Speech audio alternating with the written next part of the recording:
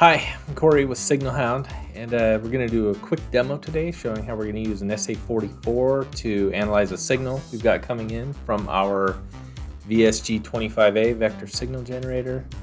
And again, we're going to be using Spike software running on a PC, and we're going to be analyzing the signal with the SA44B 4.4 gigahertz analyzer. So let me dive over to that screen and take a look and see what I'm doing.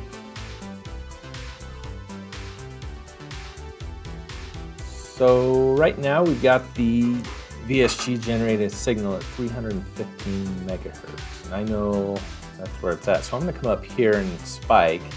I'm going to set the center frequency of my SA44B to 315 megs. And then what we're going to do is you can come over and we're going to adjust the span, and you can use these up and down toggles to change the span. What we're looking at with our SA44B, you can type in the values manually, which I'm going to do, and right here we can see our signal of interest coming in from the VSG. Then you can use these controls to kind of get down a little closer if you want. So we'll go down to 20 kilohertz. And then depending on the application, we've got these controls here. In the amplitude panel, we can change our reference level of the device.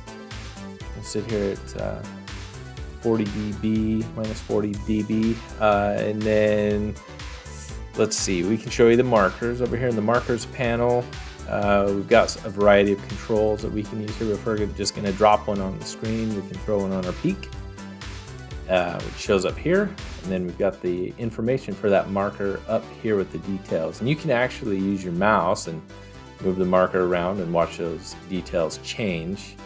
And then if you ever want to come back here to your peak, you can click there. If there's a variety, you can just hit your peak search and it'll send you right back to the highest one visible in the spectrogram. So that's it, just a quick demo for today on how to use your SA44 to look at a signal of interest in Spike Spectrum Analyzer software.